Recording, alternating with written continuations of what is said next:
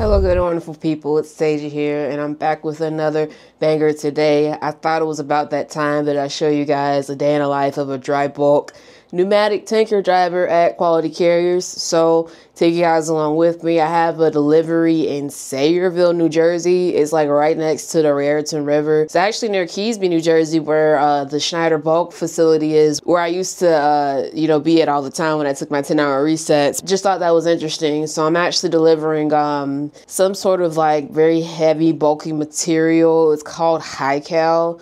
So I'm delivering that to this steel plant. And yeah, I already loaded the trailer the other day. Take you guys along with me to show you what it's like to actually be a local dry bulk driver at Quality Carriers. So yeah, let's go.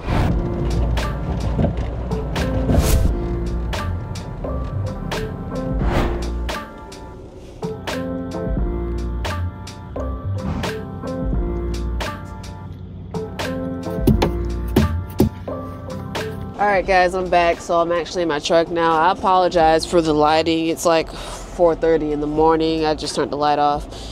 See if this helps. I don't think it really, well, it kind of makes somewhat of a difference. But yes, I'm back in my truck. I'm in a day cab. Just went on duty. I have my little trip sheet here.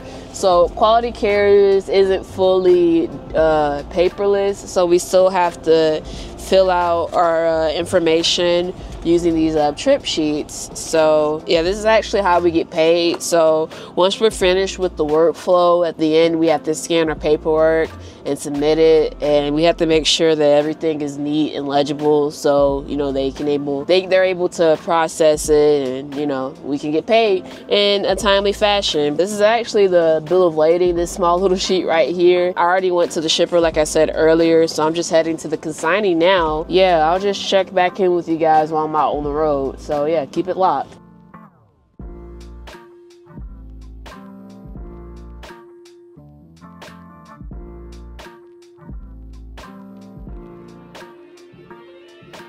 Well guys, I'm here, but I can't find the place. The GPS sent me to like a dead end. I don't even think I can turn in here.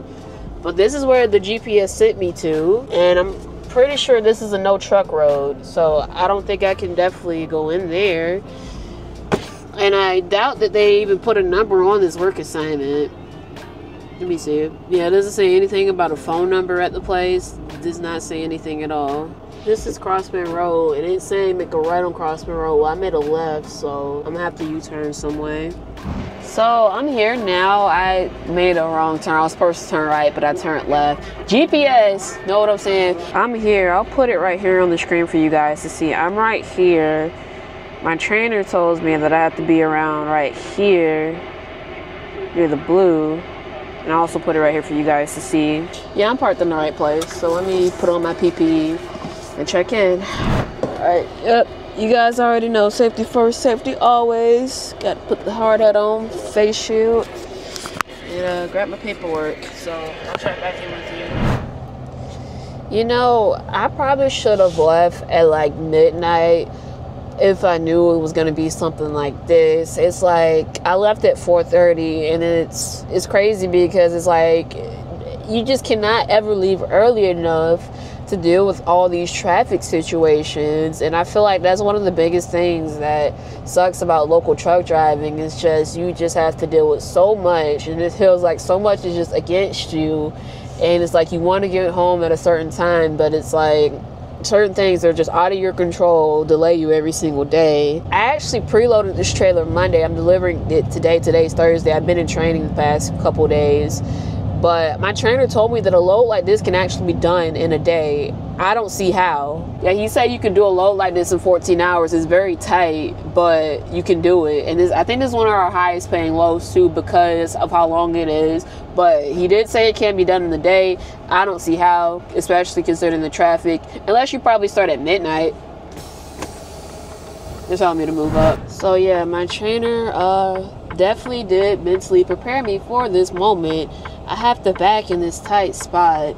Well, I have to maneuver through here, if you can see it through my mirror, but I need to get my truck, it's focusing, where that caution sign is. Maybe I can zoom in it when I'm editing it, but that's where my truck needs to be, because that's where the silos are. You see those like big white tall buildings? That's where I need to get my truck. So it's gonna be a challenge backing up, but hey, it wouldn't be local trucking without tight backing, you know what I mean?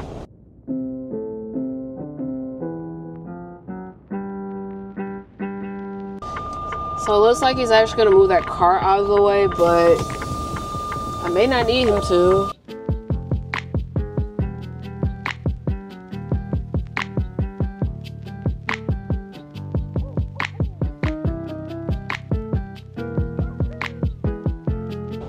Well guys, it took me 14 minutes to successfully park in the spot. Got here at 9:04, it's 9:53, so about an hour of me being here, that's when I will start unloading. I can't find my pen, so I can't really write down my times. But hey, let me just hurry up and, well, let me not say hurry up, let me go ahead and get started with the unload.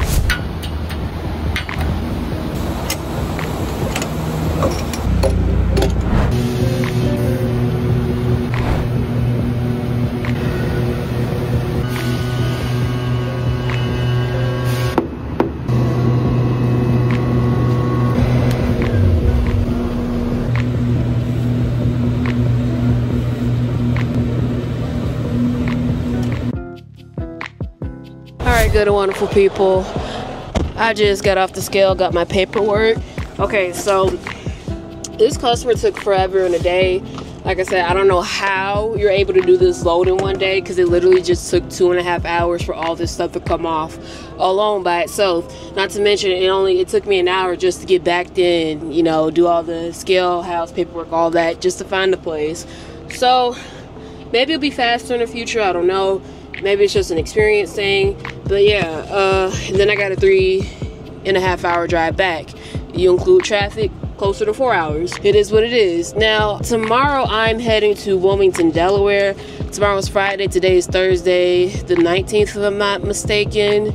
Yeah, my plan was to actually edit this vlog tomorrow, because I wanted tomorrow to be me taking my 34-hour reset. I work 6 days a week, and the reason why I work that many days,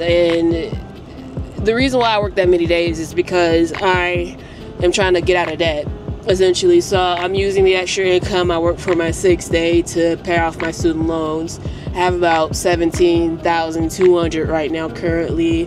My plan is to pay at least $255 a week, so about over $1,000 a month, and hopefully get debt free by April 2026. That's what the loan simulator said. I'd be free of student loans by that date. Maybe if I am lucky, I get some bonuses along the way and I can pay it off faster. That's where I am. That's why I'm working that many days in a week. And I'm always tired because it's local work. You literally have like only a 10-hour reset most days, and it's very draining, but you know, what can you really do? You know what I mean? But it is what it is. If I can make at least $1,500 a week, $1,400, $1,500 a week, even more, that'd be great for me. I know somebody in the comment section, in fact, probably a few of y'all are gonna one-up me and say that, oh, you can make way more than that if you do this job, if you do that job. I make $1,800 a week doing this, doing that, and